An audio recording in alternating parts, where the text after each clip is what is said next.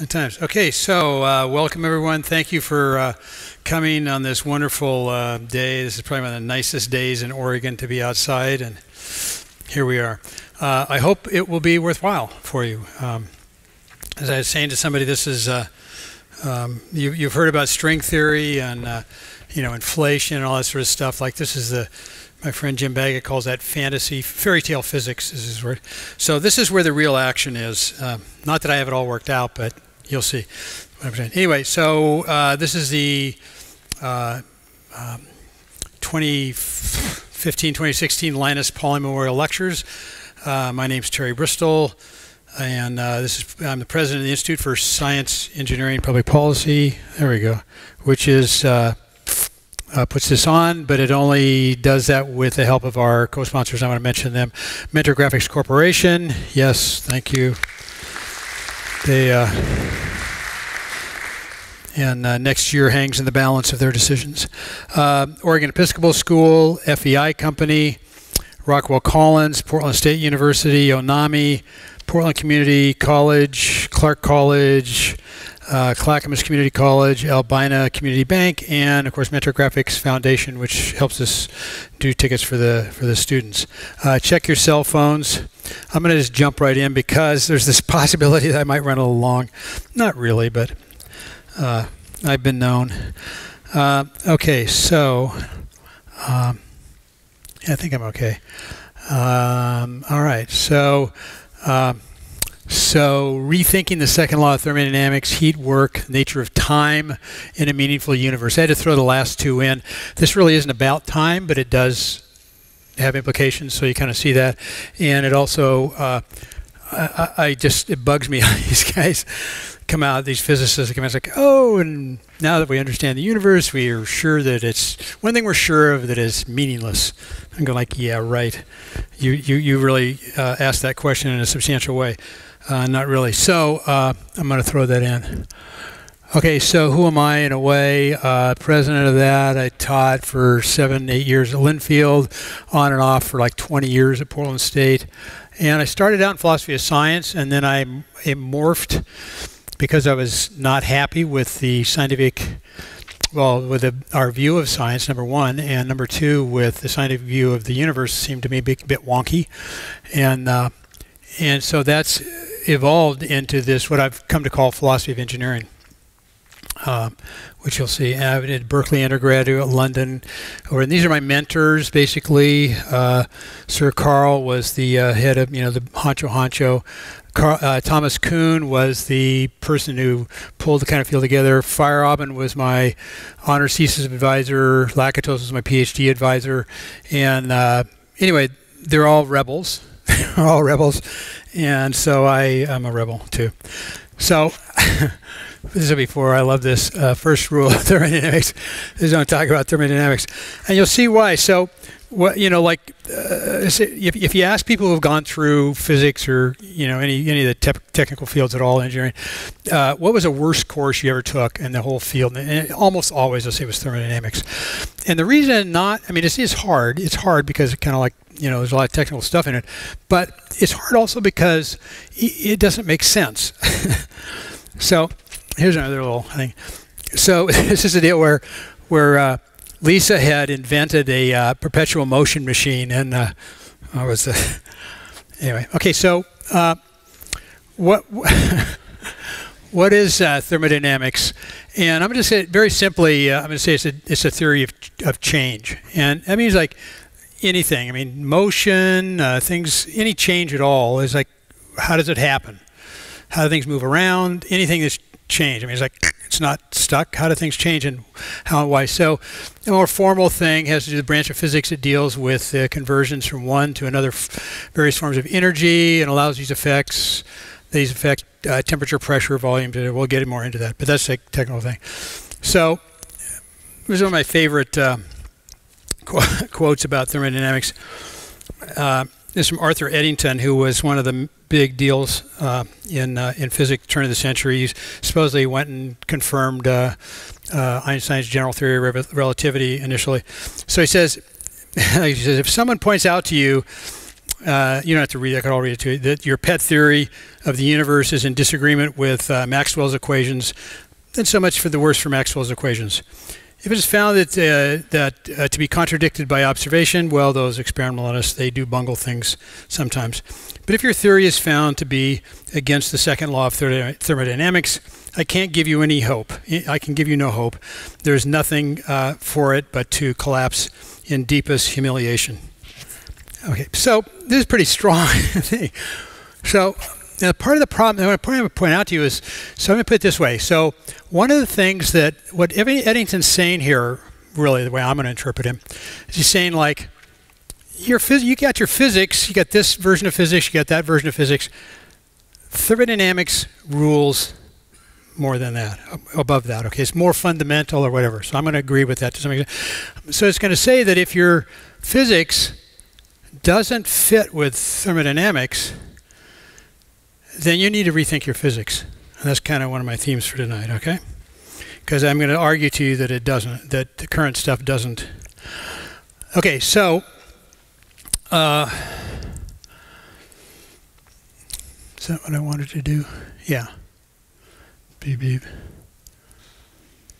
Yeah, that was out of sight. So in modern science is mechanics, and what I'll mean by mechanics generally is what started out what I'll call it classical mechanics, which was, you know, Copernicus, Kepler, Galileo, Descartes, Huygens, Newton into Maxwell. Maxwell's kind of like on a bit on the edge there because it pushes us in towards quantum theory. And explanation is based, you know, what we meant by an explanation in science was in fact a mechanical explanation, okay, by some law. And the premier version are Newton's laws. You know, the first law, you know, nothing moves or changes unless you hit it with something. Okay, either it's motionless, has to be hit with something, or it's in uniform motion and it doesn't change unless you hit it with something. Okay, that's first law, and that's where that second law I'm not going to worry about tonight. Third law is important. It's every action has an equal opposite reaction. Net change, 0. Okay, that will be important. So in general, what I'm going to be saying here is that mechanics, in that sense, doesn't really go anywhere.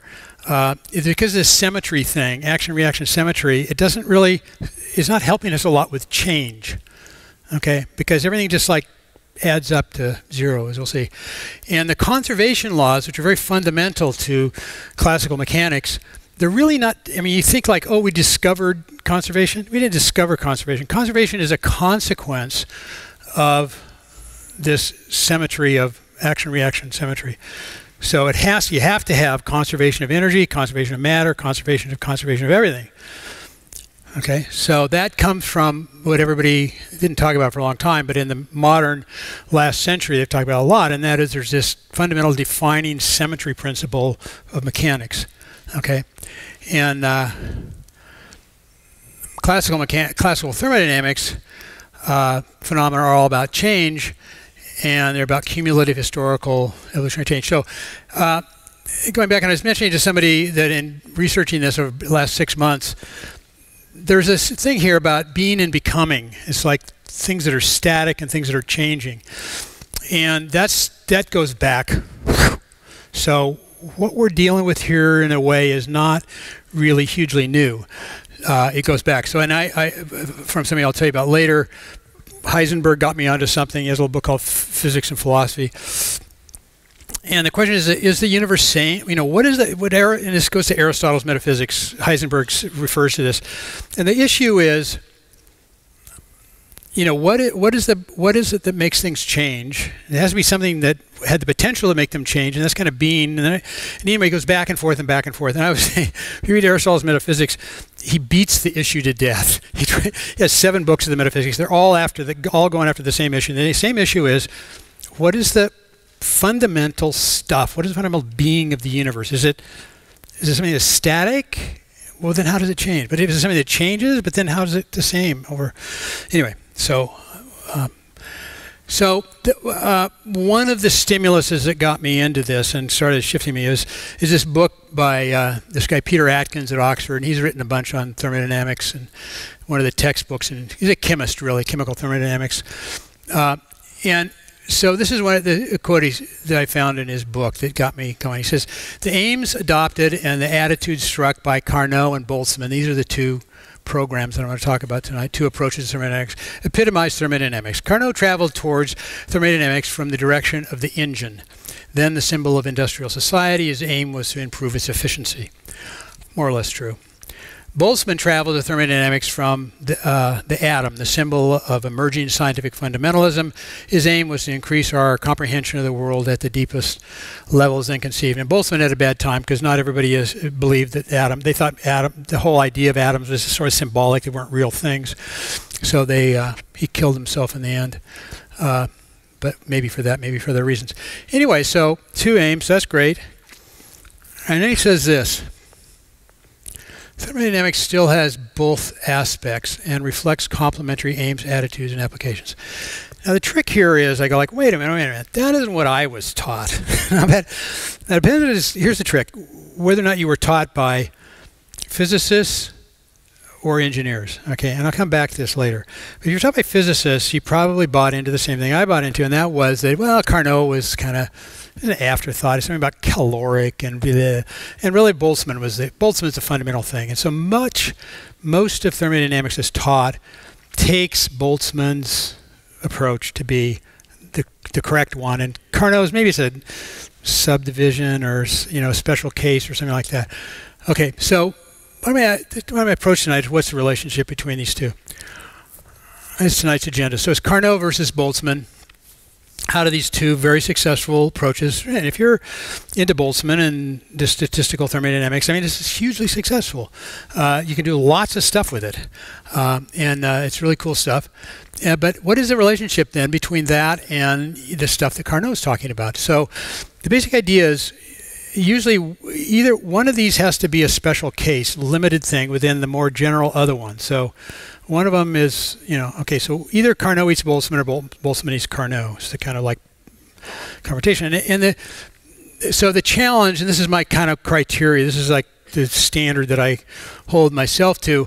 There's something called the correspondence principle. It got popularized by Bohr early part of last century, but and then it kind of evolved. And it's evolved into a general thing that says if one theory supersedes another, okay, becomes the new, better theory, then that new theory needs to be able to make sense of and needs to be able to, be able to account for everything that the previous one was able to do, demonstrate, and go on. So those are two key words, subsume and supersede. And subsume just means that the better theory includes all the valid aspects of the prior one. So on the flat, a flat Earth theory, round Earth theory. So if once I know that we're on a huge sphere and we're very tiny people, then I say, I can see why people thought that the Earth was flat. And within their experimental stuff, it worked very, very well to be the Earth is flat. Okay, so but I don't have to accept that if you go far enough, you're going to fall off the edge of the Earth. Okay. So I want the truth content, but I don't want the bad part. So I need to be able to understand why they thought that, how they thought that, and why it was successful, where it was successful. But I don't have to say, okay. So supersede means that I'm going to understand why it succeeded for them, but I'm going to understand it in a new way. And that is that we were little guys on a very big sphere, okay? So that's the kind of deal. And in order to solve this problem in thermodynamics, we need conceptual revolution, I'm going to argue. So my guy, Thomas Kuhn, did this, and I love the paradigm shift. So the guy, when he's in the egg, he has a whole, that's what my world is, and everything that all the experiments that he had inside the egg all worked very well, and then boom, he realized a bigger world. Okay, so that's the kind of idea. So this idea of special case relationship is throughout. It just means that like the flat Earth is a special case within this large round Earth theory. It works in special areas, okay? And what that means is it's an idealization. So the flatness of the Earth is an idealization, it's an approximation, if you like, on a very large sphere. Works pretty well, but it's an idealization and it's limited.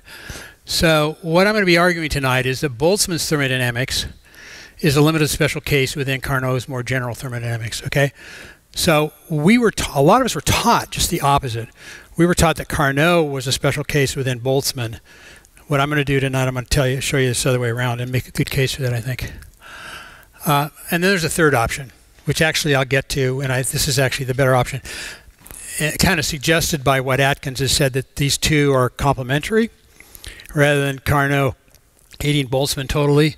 Carnot needs to develop too. So anyway, the third option is like what we found in wave and particle in quantum theory, and that is that we need a third theory, a more general theory, in which both of these, Carnot and Boltzmann, will both be special cases. Each one of them taken by themselves has limited validity, but there's a bigger theory within which we can understand why they both worked, where they worked. Okay. So again, what is thermodynamics?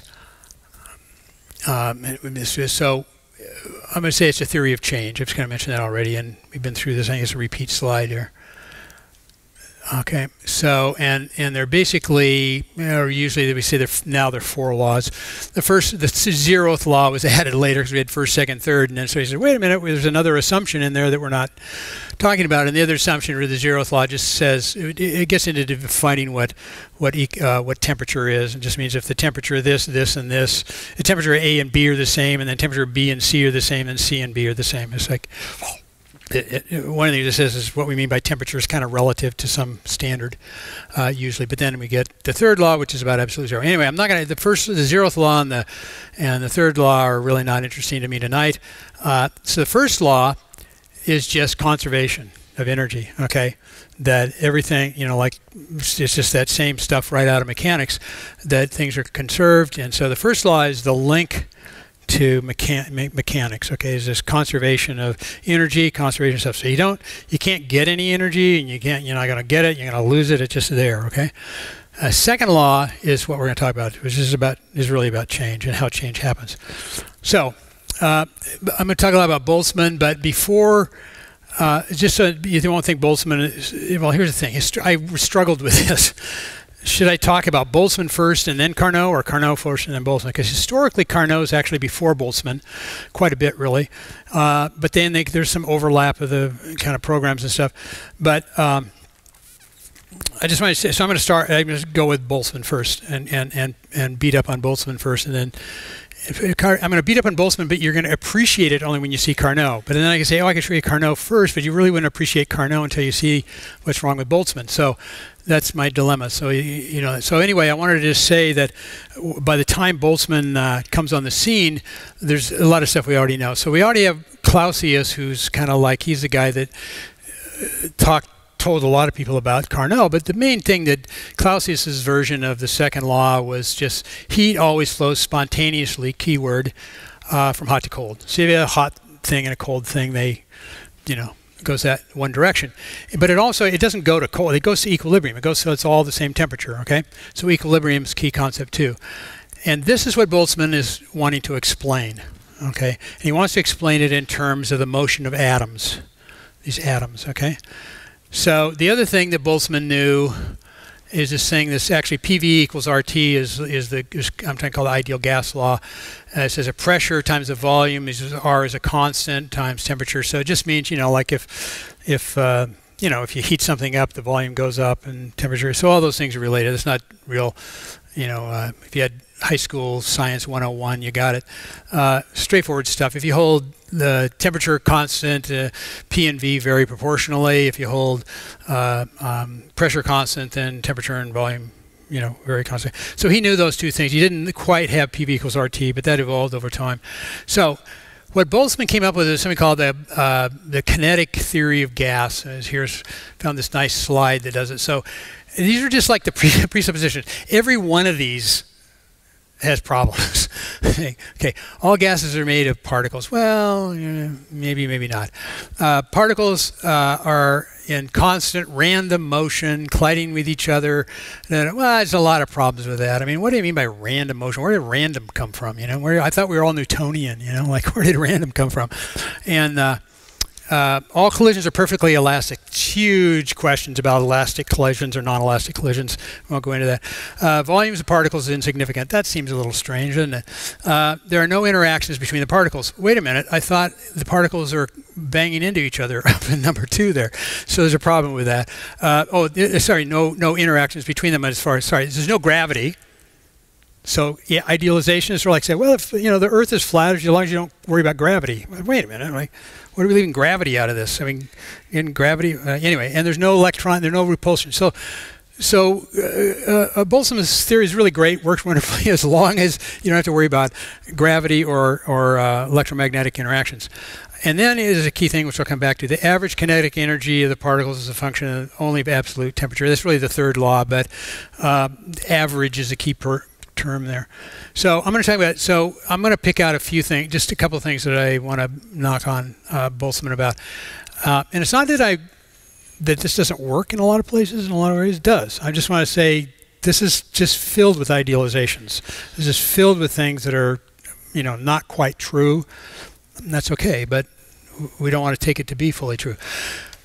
So anyway, his whole thing only works if you got the thing in a box, okay? And the box is, somebody call it adiabatic. It's closed, it's isolated, okay? So his theory of gases and what pressure is, the pressure of the molecules hitting the sides of the boxes, all that works really, really great as long as you got an idealized system, an isolated system. Now the problem is there aren't any isolated systems. All systems tend to give off something. They dissipate. They fall apart, if you like. Why does he stick with that? Why is that such an important thing? It's bugged me for a long time. It still bugs me a little bit. Why do they bother with this thing? Okay, partly is because it is linked to the first law and to mechanics. In other words, they don't want that system to be losing any energy because, wait a minute, they're talking about a system where energy is conserved, and if there's energy being lost, they got a problem. So they say, oh, well, our theory is founded on this idea that we're in a closed or adiabatic system, and that it all works really great. We can worry about other stuff later. Clearly an idealization. All change is spontaneous towards equilibrium. I'm not going to go into that right now. Random motion, I'll come back to. No, they're not in random motion. I mean, what do you mean random? So I thought we had Newtonian physics, billiard ball physics, like I hit the billiard ball and it goes, what is he all of a sudden talking about random particles in random motion? I mean, now that particles were, okay. So we're going to go into that more. So the first problem, I'm going to say, for Boltzmann thing, and for this way of looking at the universe, is it's always going from hot to cold. It's going from some difference to sameness. Okay, it's going from non-uniformity to uniformity. It's going from some difference in temperature or difference in concentrations if you're in chemistry, and it's going to uniformity. Okay, where did this non-uniformity come from in the first place? Okay, and I'll come back to this more, but so the problem is that Boltzmann's thing, everything is just flows, it's just heat dissipation. Everything just dissipates from whatever it is to uniformity. Well, why isn't it in uniformity? It only has one process. The process is just dispersal. Somebody calls it a dispersal function. So his whole thing about entropy, it's just a dispersal function. So everything disperses to this state of equilibrium. Well, what makes you think that it wasn't always in equilibrium? Okay, so Sean Carroll, who's been here, and hopefully I'm going to get him back next year, his new book out. Great book, Eternity. It's all about this stuff. And it's something about what they call Boltzmann minds and all this really great stuff. But one of his things is, okay, so Sean says, okay, wait a minute. So if I were just to come across a universe, like we're talking about multi-universe, so I come across a universe, what's the most likely state of that universe going to be? Okay, and it has with the number of particles and the probability of it. The most, by far, by like 10 to the God knows what number, it's going to be in equilibrium. So if you have a universe that's not in equilibrium, how are you going to explain that? Okay.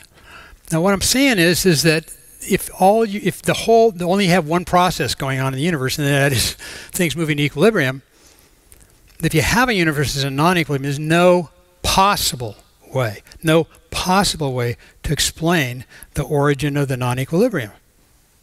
Okay? So, second problem, randomness. huge topic. So what happened was, this gets into some somewhat difficult topics that I'm just going to kind of go over. But so in order to get these particles that are in different temperature to go into to find equilibrium, you need to have a certain bunch of assumptions, and Boltzmann and Maxwell kind of worked this thing out. There's a longer history to it. I mean, they just said, okay, we'll just say that all the molecules are behaving on average, and the average leads them to this thing. I was like, and how do we define average? Well, it becomes a statistical concept. Okay, so that we call ensembles, and they're all, in order to get them to go to the right place. So otherwise I could just have, this thing here and it goes over there, or like if I just got Newtonian, I'd hit the thing, ball goes in the pocket of the billiards, like, no, this thing's always going to this. It's always going to going to uniformity. Okay, so in order to get that, you have to throw in one little assumption, okay, and that is that these particles in the gas are all behaving. Somebody called it typically. Typically, what do we mean by that? Well, we mean on average, and what do we mean by average? Well, we mean they're going to a statistical average. They're all, so if you just let them all go, they're all going to end up in equilibrium. Okay, how they get there? Well, it's statistical. So this is a problem, and I'm going to come over to it. So this is the first thing. So this is, and I'm not sure this statement's true, but I just read it and say, well, Boltzmann and Maxwell, this is the first introduction of statistical law in physics. Okay, so they're saying, okay, that these particles are governed by statistical laws. Okay. Now, so this is an article by my friend Craig Callender. He's down at UC San Diego. And I just asked him about this a few weeks ago at a conference. It's collision between dynamics is just the mechanics. Okay, it's like stuff going. And sometimes Hamiltonian physics. So Hamiltonian physics is just like you had Galileo, or sorry, you had Galileo, and goes up to Newton, and then Newton's laws. So what we now call Hamiltonian physics is just a more sophisticated version of mechanics that goes. So anyway, if you talk to physicists today, they'll talk about Hamiltonian physics, dynamics. It's really just the same, Newton stuff, just more sophisticated mathematics and looking at systems and stuff. So, but there's a problem. What he's pointing out here, Craig's pointing out, is that there's a problem between dynamics and thermodynamics. That the dynamics is saying things have definite trajectories. If I hit it this way, it's going to go there. And the statistical physics says that these are chance-governed things. So I'm saying that there's a problem between those two.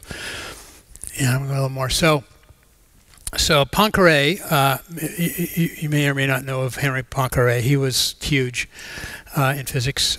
I don't know, particularly 1875 to 1925. He did most of what Einstein claimed, a lot of Einstein. Anyway, and later on, so Poincaré realized a long time ago, there's a thing called the three-body problem. So if you're doing Newtonian physics, you wonder, like, they always want to reduce everything down to a couple of points, and then those points are symmetric, and then you can do the problem, okay?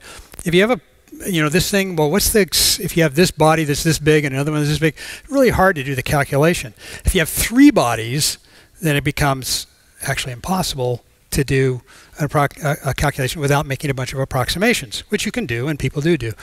But when you make an approximation, you're doing idealizations again. So it's not what's really happening, it's just your way of approximating. So Poincaré really made a point that classical mechanics and statistical mechanics don't work together. Now, there's a lot of hand waving about this, but I'm telling you, they don't work together. One of them says definite trajectories, the other one says statistical trajectories. Those are not going to work together. Now, if you're an objectivity guy, if you're going like, okay, well, the universe is governed by one ultimate, order, you're kind of stuck here because you go like, well, which one is it? And some people will give you this subjective thing. Well, the particles in the gas are really traveling. They're really classical mechanical. They're doing Hamiltonian things, but we can't track them all because there's so many of them. They're so small. So we pretend like they're statistical. This is bullshit. Excuse my language. They just basically, they're incompatible, and there's no, it doesn't work. Anyway, and I say again, following Atkins, maybe they're complementary. So Poincaré came up with what later became, Poincaré came across this. He says a very small cause which escapes our notice determines considerable effects that we cannot fail to see, and then we say that the effect is due to chance. So the chance comes in the theory when the thing doesn't work. So Poincaré is suggesting that trajectories are not actually completely Hamiltonian, okay? And he discovered this way back, and then he just sort of ignored it. And it came up again this century, or last century now, the butterfly effect and all this sort of stuff about chaos theory, big thing about chaos theory. Well, Poincaré had it like 100 years ago or 75 years ago. He said, oh yeah, isn't that interesting? But that wasn't what was so interesting to him. What was interesting is where he didn't have to worry about it, okay? So the other one, I love this. So Maxwell, he says, this is a book, John Barrow got me onto this, that like causes produce like effects is only true when small variations in the initial condition, initial circumstances, produce only small variations in the final state. Now you guys have heard of the butterfly effect in chaos theory. So a butterfly flaps its wings in Hong Kong and such, just caught, you know, like 20 years later there's a hurricane difference in predictions. So it makes it very, very difficult to predict anything. And this is partly the three-body problem. Well, Maxwell has this a long time before. Maxwell's really saying, this Lamour is in this book, he edits this, and he makes this comment in the footnote.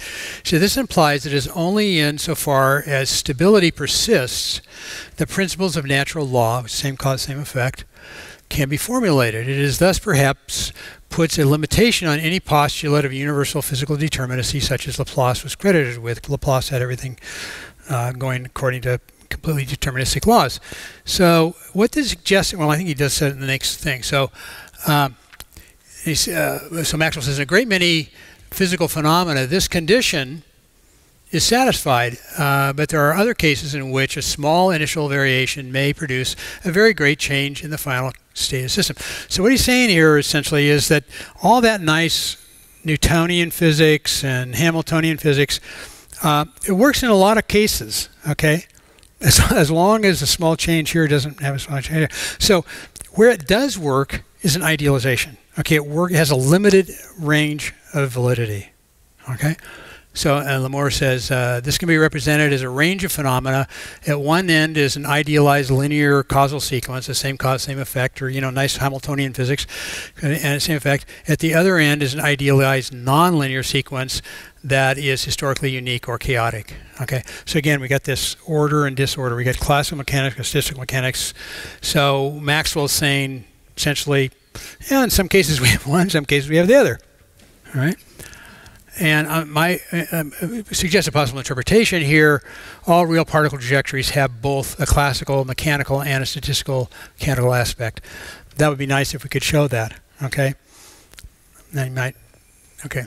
So it kind of sounds like quantum theory in a way. So complementary wave and particles says, well, are things, what is the world made of? Particles or waves? Well, it's, you know, everything is a little bit of particleness, a little bit of waveness.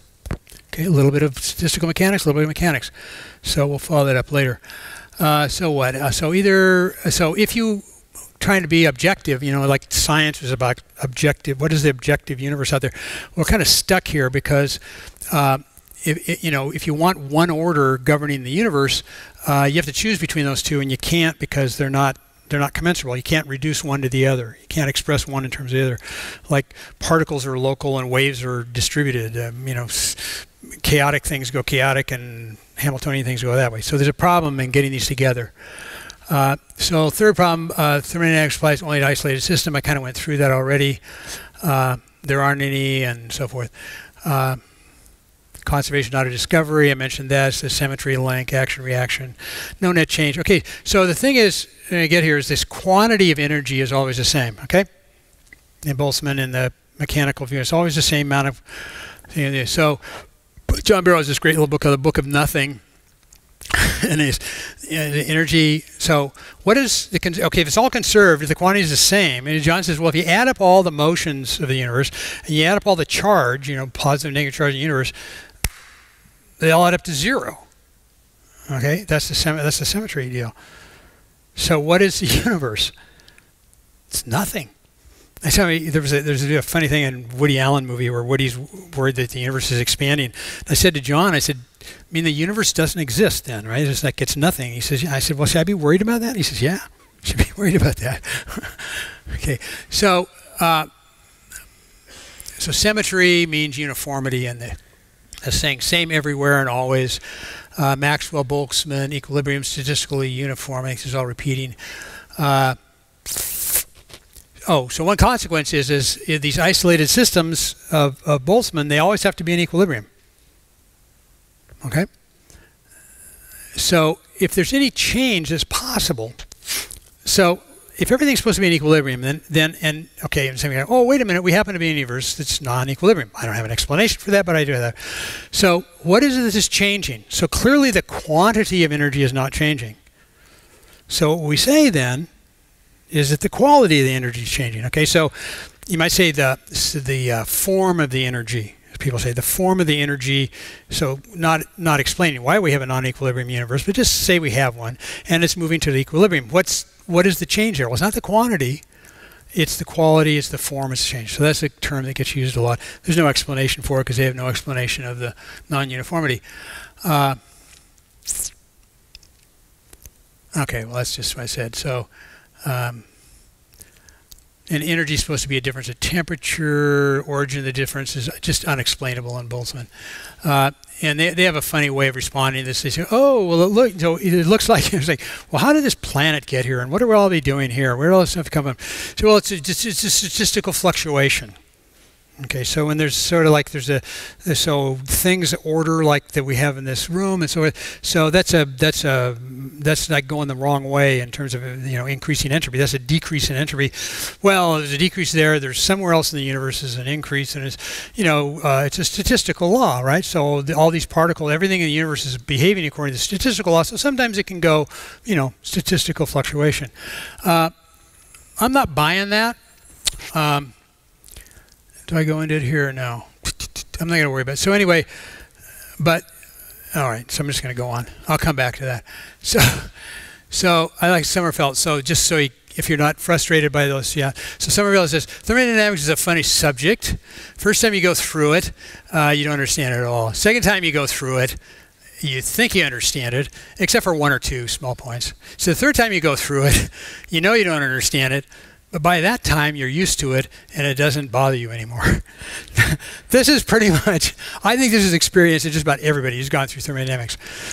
You keep straying, I don't understand, but you figure out how to work the problems and how to do this, and there's that assumption and that idealization. But yeah, I can do those kind of, like you play around with it. But in the end, you're like, okay, so I can work the problems if it doesn't make any sense. And what bothered me are things like the piston in the engine is moving infinitely slowly, and I go like, wait a minute.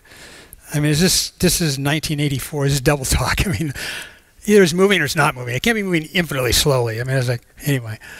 So okay, I'm just going to go real quick on these. So for reversibility, Brian Greene has this great thing in Fabric of the Universe.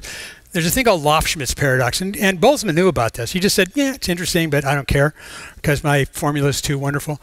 And Loft-Schmidt said, okay, well, if everything's dispersing like that, how did it get there? And this is back to the how do we, why isn't the universe in equilibrium from somewhere else, or why didn't it come from non-equilibrium to equilibrium? Anyway, it gets complicated. But basically, it's just reversibility.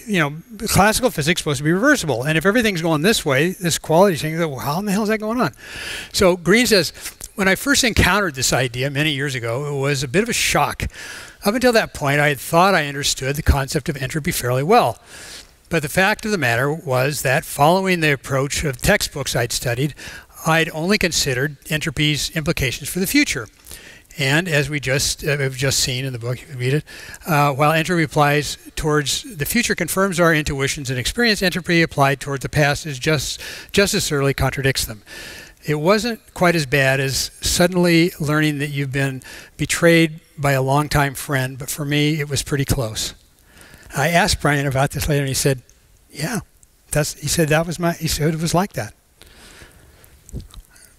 Okay, fifth problem. So this dispersal, I'm not going to go into this. I don't need to. It's just that there's, one of the ideals. There's no gravity. It doesn't. The whole thing doesn't talk about gravity at all. I mean, Craig Callender, my friend at UCSD, talks about this a lot. He's like, wait a minute, what if these particles have gravity, you know, like the mass or something? It doesn't work. Okay, so 1, 2, 3, 4, 5. So I've gone through these. This is you know, like, where's the non-equilibrium come from? The statistical mechanics versus classical mechanics problem. There are no isolated systems, but it only works in isolated systems, and quality quantity thing. No real work going on. The reversibility paradox, and no force of attraction. Okay, bleh. So now into the good guys. So this has been one of the most fun things. So a number of years ago, I started looking up. I went to Paris, and I had to go to the École Polytechnique, which is where Sadi Carnot and actually Lazare Carnot also went to school. This is the first engineering. He's represented the first engineering university in the world in Paris. And I kind of keep coming across this guy Lazare, and everybody goes back. Well, thermodynamics started with Sadi Carnot, and I was like, so who's this guy Lazare? You know, like, and he was one of Napoleon's generals. He's got a really interesting guy. So I look him up a little bit, and he has this 537-page treatise on the calculus, published, like, I think 7 years before Sadi was born. And I go like, wait a minute, maybe Lazare is the guy who, you know, was a real deep thinker and got things. And Sadi dies at like 37 or something like that. He's really young.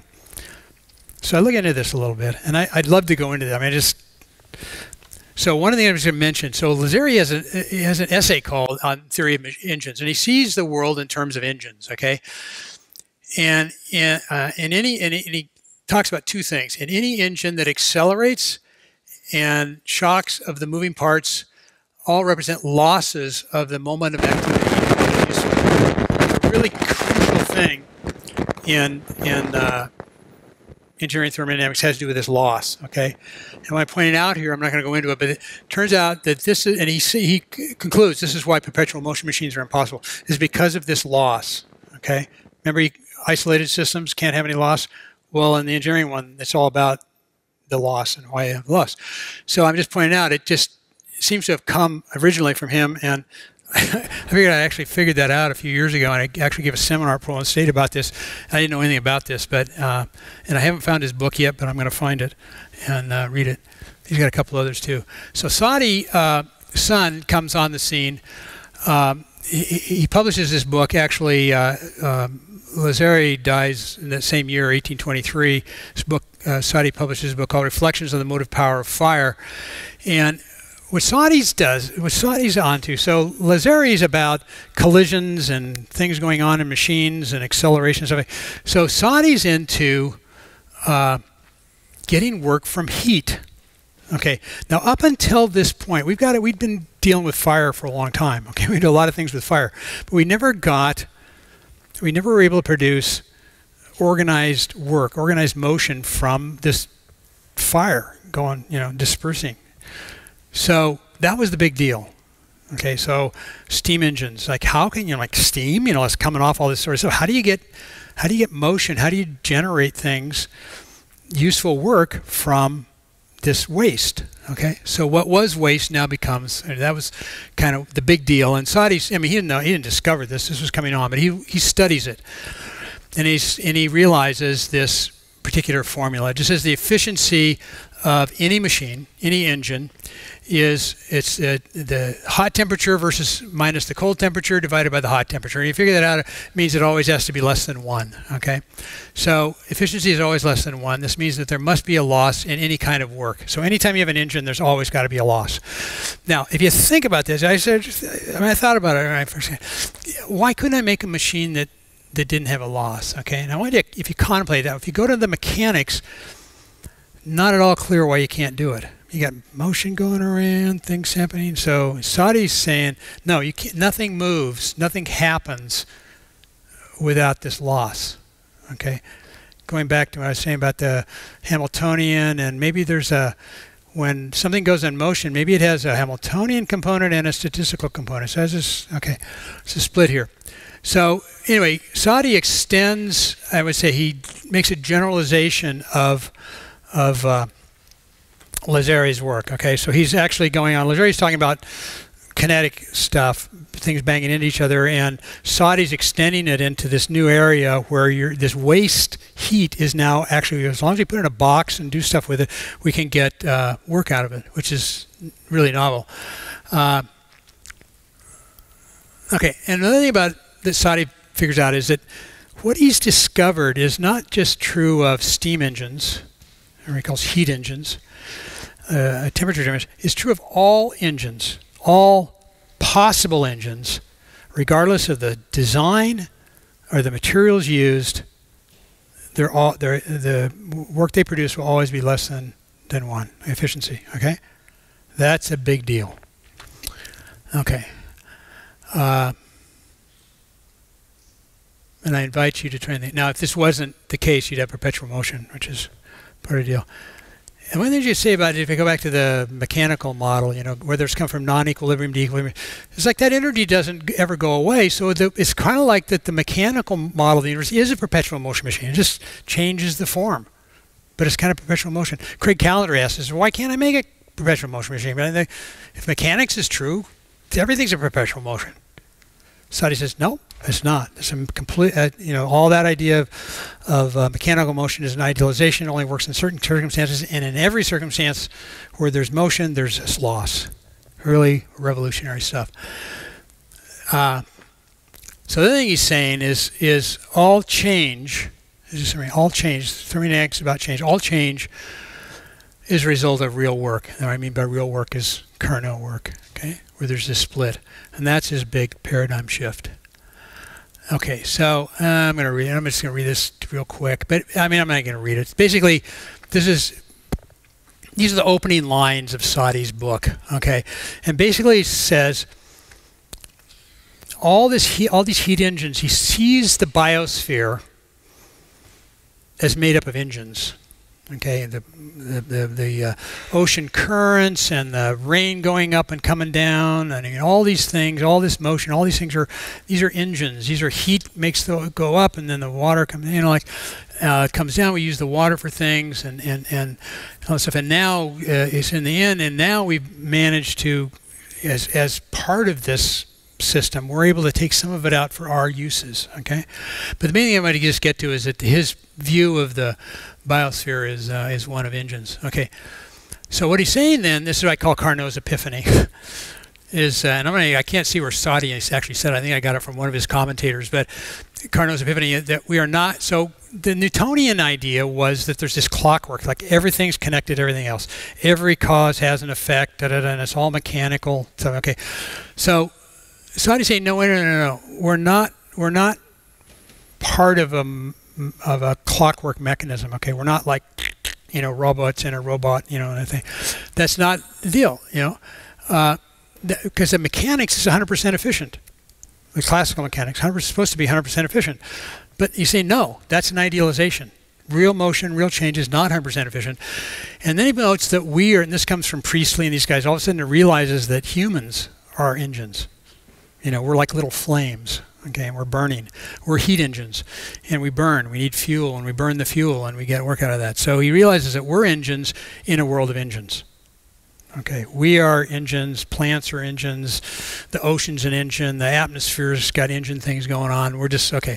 So, and then of course, which I'll go on to, we're engineers. Not only engines, but we're engineers. We're doing things. What engines do is they do things, and so we're engineers in a world of engineering. That's his. I'm missing. And another way, some people say we're agents in a world of agency. Does Carnot's thermodynamics supersede Boltzmann? I'm saying yes, of course it does, because all of the stuff of Boltzmann, whether you're using the classical mechanics or the statistical mechanics, it's all based on idealizations. Okay, the clear things are clearly not true, but what I would say with Carnot is Carnot motion has both aspects. Okay, it's just kind of like the wave particle thing. So it's like, oh, the universe is such that it has both those things going on at the same time. But if it does, then you can't understand what's going on by either classical mechanics or statistical mechanics alone, which makes mechanics ambiguous. Okay. All right. So the repeating stuff. All work is dissipation. It was lost. Always less than 1. Efficiency change depends. So one of the Saudi's things supposedly is that it is really noting that the only thing you need to know in order to know the efficiency of a machine, the potential efficiency, is the temperature. You have the most brilliant design in the world, but you're always limited by the difference in the temperature. You can be always, a lot of times you're a lot less than that, but that's the theoretical limit, upper limit. So these are, Clausius, this comes a little bit later, I'm just going to mention these quickly, and Clausius is just emphasizing this spontaneous thing. Okay, so when you do have a difference, and you hear this, a lot of people talk about thermodynamics, well, the second law of thermodynamics is all, you know, like everything goes differences to sameness, okay? But they never really explain where the differences come from, of course. But right now, the main thing is what Clausius was on about is you never see a situation where things go from a cold body to a hot body. You never see that transfer of energy going in that direction. It always seems to go in that direction. And that's one of the really fundamental characteristics of thermodynamics that makes it different. It's somehow, you don't see, in mechanics, it's, you know, action, reaction stuff. Here, there's something basically fundamentally different. And that's kind of what Clausius is grabbing at a little bit. He had a lot more to say about him. And Kelvin, Lord Kelvin, is another one of the giants in the field. And this is something I'd love to go into further. But no cyclic process is possible in which heat is taken from a hot source and converted completely into work. This is the loss thing, okay? Cyclic process is really, I mean, I've just been digging into that. I don't want to say too much about it tonight, but I will a little bit. Now, one thing I have to say is, like, in all these guys in the engineering tradition, which really comes before Boltzmann, none of them say any, I mean, Kelvin's way later, he clashes with these guys. They never talk about atoms or particles. Okay, they're always talking about processes and engines doing this and laws. They never talk about particles. Okay, so it's kind of, we call it process thermodynamics. So it's my friend. He just sent me an email saying he loved it, what I was saying. But so this is Robert Yolanovitz. He got his PhD in chemical engineering. He says, in answering the mandatory thermodynamics question in my chemical engineering PhD orals at Johns Hopkins, he said, if I'd said anything about particles rather than processes, the next day I would have been out looking for a job in real estate.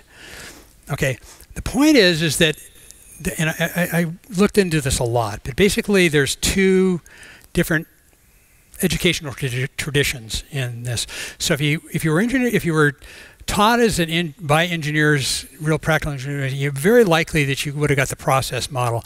If you were taught by physicists and stuff, you would have got the particles deal. Okay, and there's so what I just talked to Robert about this. He volunteered the story to me. He said, like, yo, I mean, like where I was in engineering, I mean, you talk about that stuff. So here's another guy.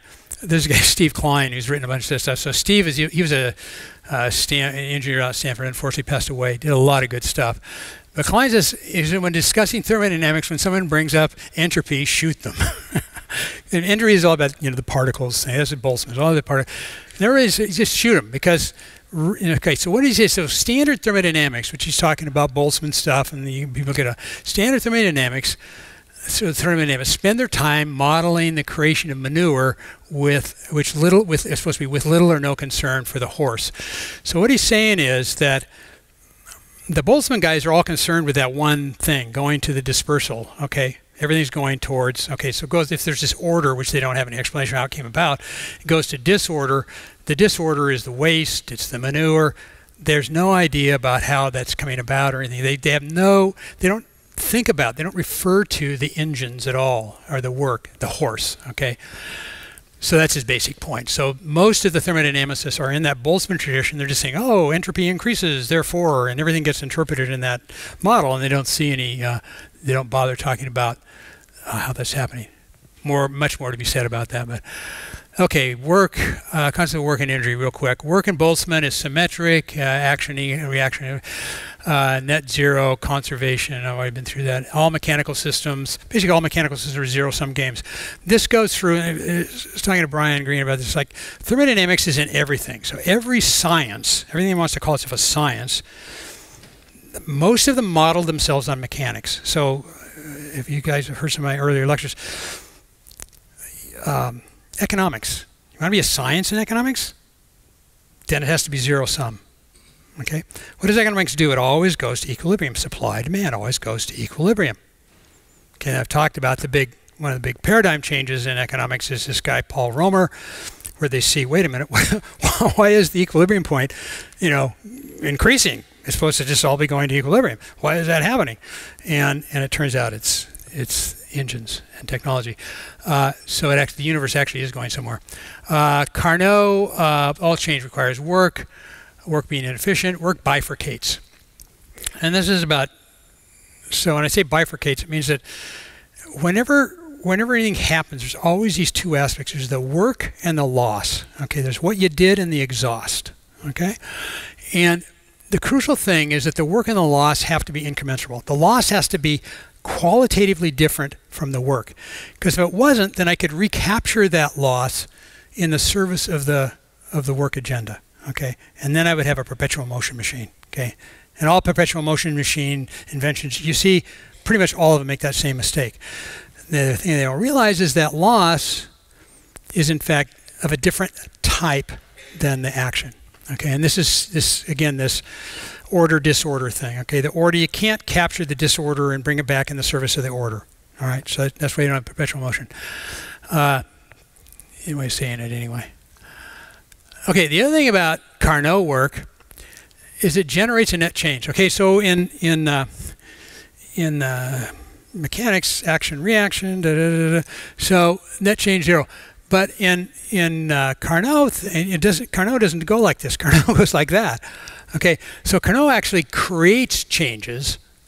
Okay, so it actually is a theory of change. It's like everything's change, everything's doing work, everything's okay.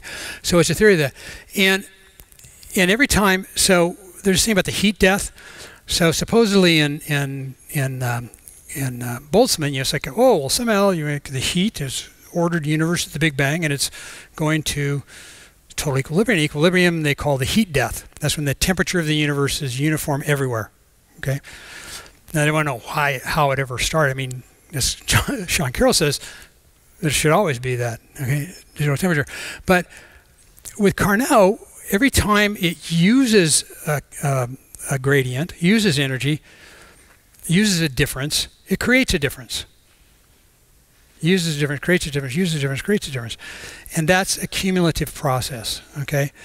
That may probably not enormously obvious, but I'll come back to it. So work in Carnot, because it is this theory of change, first of all, it has a history, obviously, but the other point is it has a cumulative history. So every time work's done, there's a new difference is created, okay? Now I'm going to say, why isn't everything just different? Okay, well, there's a reason for that, which I'll come to. So, and what is the evidence that Carnot is right? Well, we actually have a universe. Remember John Barrow's thing? Add everything up. What do you got? Nothing. Okay. Okay. What evidence is there to support Carnot's theory? All the possible evidence you can cite. Everything. There is no evidence in favor of nothing. Okay. Everything. The fact that Carnot's thermodynamics is correct, it gives us a universe. The universe is creating, unfolding. It's emerging. All right. So Carnot's thermodynamics theory of change is a cumulative history. Okay, so time. So time in the Boltzmann thing is just like, oh, time. Let's take time is from increasing entropy. So this from wherever his order came from to disorder, and then it's disorder, then maybe time ends or something stupid. So their idea is that time is defined by this hot to cold thing, that somehow we've come from who knows why, the fairy godmother or whoever created this difference, and when we go to sameness, we go to the heat death, and that direction is the direction of time. So increasing entropy defines the direction of time. Wrong. Okay, what time is constructed. Okay, it's this process that Carnot's talking about, and it's a little more sophisticated than that I'll get into.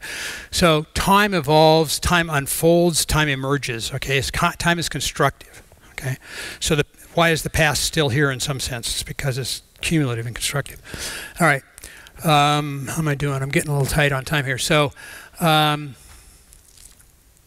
action incommensurable. Okay, already it makes. good thing I get into. So what is motion? Motion in mechanics is just, initially at least, it's Hamiltonian, or no, maybe it's statistical motion. And what Lazare and Poincaré and Maxwell are all saying is that no, mechanical motion is an idealization. Real motion is what we're seeing in work, the performance of work. Real motion is different. So motion, I say, oh, they have two theories of motion. No, what's meant by motion in mechanics is mechanical motion. What's meant by motion in Carnot involves work. You don't get motion, you don't get any change without being work, and it's different. Something different happening. Okay. So real quick, energy. I've kind of been through this. So what? Okay, definition of energy. Go into Atkins. What is energy? He says, well, it's kind of like there's a lot of like hand waving about what is energy. Well, for John Barrows, he had all the energy up in the universe is nothing. So what is conservation of nothing? It's like, what is energy? It's a little problem. So but in practice, energy is the ability, the capacity, the potential to perform work. Okay. Now, if you just do it in the simple mechanical physics thing, you raise a brick 1 foot in a gravitational field, and it goes back and forth and back and forth and back and forth, and whatever, it doesn't go anywhere in the end. It's like net sum 0. So anyway, if you stick with the ability and potential to do work,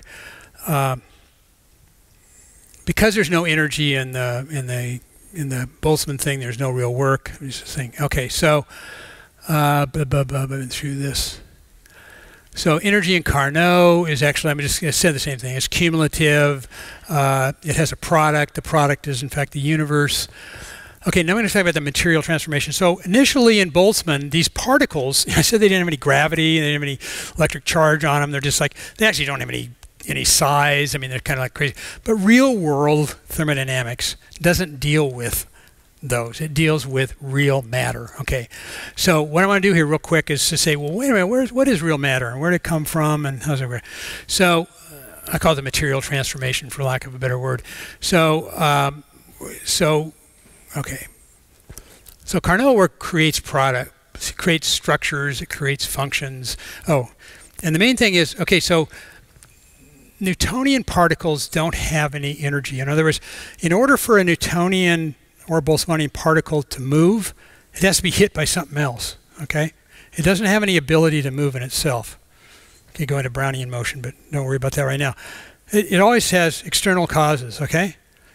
Okay, in real world thermodynamics, or real chemistry, real world, matter has internal energy. So there's energy in the thing.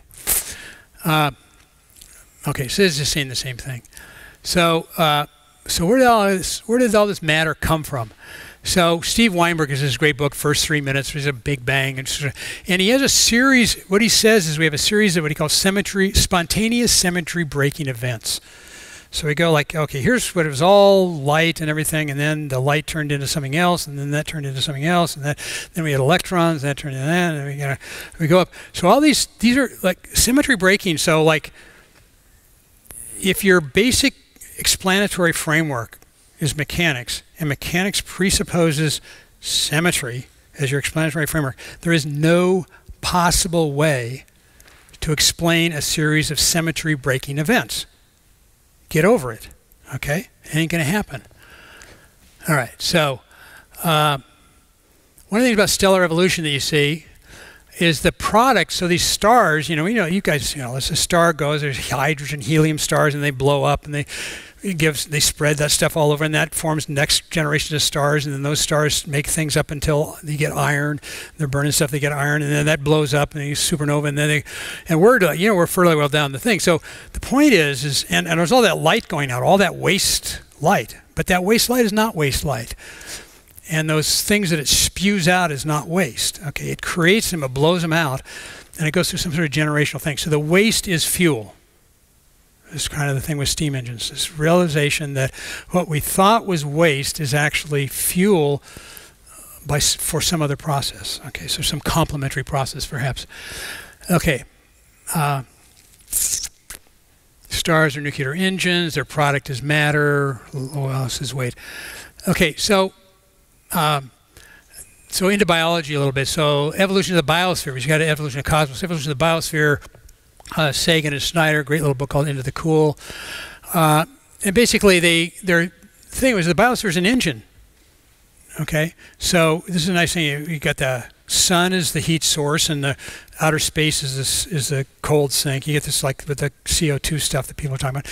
Well, the Earth is this engine. It's doing work. Okay, so the sun is the hot source, and the space is the cold sink, and there's this heat. The Earth is a heat engine in the middle, and that for them, the main thing they see is that the engine develops over time. You get the Watt engine, you get the Newcomen engine. The engine gets better and better. And what does it get better and better at doing? It gets better and better at increasing capacity to perform work. So remember my definition of energy? Increasing capacity to perform work.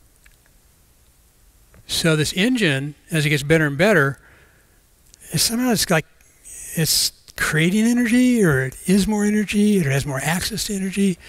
Somehow the energy content of the universe, in fact, the universe itself, is in fact coming forth through the process of work somehow. Footnote: the Odoms have this way down. But anyway, so and I thought a lot about this guy in the middle, the heat engine, which I'll come back to. So one of the ways to see this, earlier lectures, O2, CO2, you see these two processes going on, the O2 producers and the CO2 producers, and each one is feeding the other. So our waste, our CO2, becomes fuel for the plants, and the plants give off the oxygen, which is fuel for us. Okay, so similar kind of relationship. It's a dynamic equilibrium. And the word equilibrium is really interesting. The word equilibrium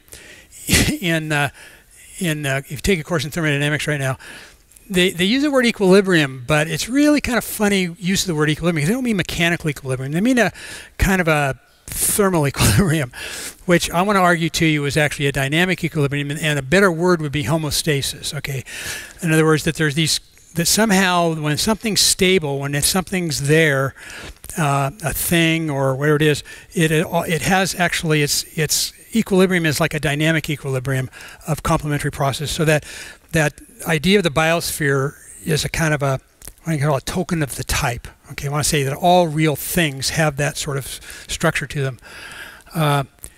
So homeostasis comes through that whole idea in 1932. Then Lovelock and so forth come up with the idea that the Earth itself is okay, and then so as I say, mechanical equilibrium gets translated in Carnot. This is like we understand it in a new way, and the new way is to see it as a homeostatic, reciprocal, cyclic processes. Anybody in chemistry, Onsager reciprocals get into this. So Carnot, what I call Lovelock's problem, is like, okay, well, the biosphere not only is getting more and more powerful, but it's also stable. What's it doing? And if the world were like Boltzmann, it should just be, everything should blow apart. In fact, it shouldn't be anything. There shouldn't be any things at all. It should just be like, whoosh. So why are there things? And if you look at chemical thermodynamics, they talk about barriers to reactions. Like, why does this reaction go up? Why doesn't this computer just dissolve into, why does this disperse? And actually I have a quote from Grossman, I think, here somewhere. I'll get back to it. Anyway, like, okay, so here's a question I'm raising. We're getting into the fun stuff here. I'm sorry I'm running a little late, but what is a thing? Okay, so Boltzmann's thing is like, and it kind of looks like there aren't even really particles, because they don't really interact with each other, so it more looks like just this radiation. Bleh. So why do we have things? Why are there things in the world? Okay, and what is a thing? And so I want to say that things are engines. And they're engines like the Earth's biosphere, okay? Okay. So they're not clockworks. Boom. Okay. So this is what I get to. So Boltzmann thermodynamics has nothing to say about the creation of things. This has nothing to say about it at all. And it also doesn't have anything to say about these barriers. So it doesn't have anything to say about why things come about and why they're stable. Okay, why do things hold together? Why are they stable? And this course, great little, one of the great courses, if you want to get into this stuff, by the great courses are good. Thermodynamics by this guy, this MIT professor, Jeffrey Grossman, and what he says is, thermodynamics has nothing to say about barriers to reactions. Just had nothing. We don't talk about it. Okay, doesn't have anything to say about it. No contribution. Okay, so why is anything stable? So this question goes way back. So I think there was a prize that king of, I don't know, Bavaria or something said, why is the solar system stable? Why is, and is it stable? Why does it just keep, you know, why is it this nice clockwork and it's always the same and the orbits do the same thing? Why is it stable? Because aren't there disturbances and comets come through and all this sort of stuff? And so Laplace, this guy Laplace goes through and he says, well, all the variations, all the like little disturbances all add up to 0. So that's why, in other words, like you say, so we have a thing going along, we say, here's this thing going along, nice Hamiltonian, nice trajectory, but it has a few little variations, but the variations all add up to 0, so it's nice, stable trajectory. Okay. Okay, and the simple thing is that the reason that argument's not right is because those fluctuations, those variations, are different from the Hamiltonian trajectory. They're incommensurable. They're different type of things. So, you know, he's adding together, you know, particles and waves in order to get particles, and it doesn't work. All right, so anyway, my thesis in a lot of this is that Carnot is more general. All of mechanics are idealizations. Carnot is actually giving us something where we see how the classical mechanics and statistical mechanics both work in Carnot. They work together according to these different things he's laid out, and so he supersedes. It's a more Carnot's a more general theory that allows us to explain why classical mechanics works where it works and why statistical mechanics works where it works and why in all real cases there's an element of both of them. Okay. Okay, so anyways, real quick. So we're making, you know, we have to, our bodies, I had a bunch of stuff on that, but the body makes proteins. I had another bunch of good slides for you on that. But it's always, everything's being, what is about the fundamental things, okay? So about the stability of the atom. Now in mechanics right now, we had this theory we developed in the 20th century, a theory of, you know, I don't know if you guys followed the whole Heisenberg and Bohr, and this guy Bohr, you know, the electrons are going around the nucleus and all this sort of stuff. Well, if that's happening, then it should be radiating. It's not radiating. Why isn't it radiating? Well, we don't know. So maybe we just assume that it doesn't radiate and reformulate. Anyway, a bunch of really funny hand-waving stuff went on, and they still couldn't figure out why atoms don't just fall apart, okay? Because there's stuff going on, and they don't fall apart, and they're really stable. And you can crush them, you can fire them around, you can do all that, and they're just stable as hell. So why are they stable? So actually Weinberg and much of the guys, they go into all this mumbo jumbo stuff about virtual particles, you know, trying to balance all this stuff so that they don't blow up. And so they come up with this thing, they got Nobel Prizes for it and everything like that. Well, one of the implications of this virtual particles thing is that the deep space, these particles should be popping in and out of existence. And if you fire something through quote-unquote empty space, it runs into these particles sometimes. You know, they're virtual, but they come in, they have a certain amount of time that they exist, and then they go out of existence. And these things are bumped into it. And there's a guy up at University of British Columbia called UNRUH, U-N-R-U-H, thing called UNRUH radiation. So he fires this thing through empty space, and it gets a kind of a bow shock, okay, and it heats up the front end to where the direction is going and gives off what's called UNRUH radiation. And you can measure this, it goes on. Anyway, when you measure the vacuum of space based on this idea, this mechanical model of the stability of the atom, it's off by 10 to the 120th. That's not a small error, okay? And Paul Davies has a great book, I think it's called Goldilocks Thing, is the latest one he did. But this is out there, and people just go like, oh, really? How about that? So my hypothesis here, this is reaching out, is simply that the stability of the atom is going to turn out to be like the stability of the biosphere. It's going to be that atoms are somehow stable because of these complementary processes. Okay, so I looked at this. I came up with this like last week or two, and I've looked at that diagram forever. There's a heat source, and there's and all of a sudden I realized that you can't get any work out of that difference in temperature unless there's something there in the middle that's very special, something that can produce, something that can perform work. Okay? So you can't get work unless you have a worker. Okay? No work can be formed without a worker. Things in the world are workers. They're engines, and they have internal energy. So Carnot's epiphany, remember, was that we're engines in a world of engines. We're engineers in a world of engineers. We're workers in a world of workers. Okay? We're metabolic engines in a world of engines.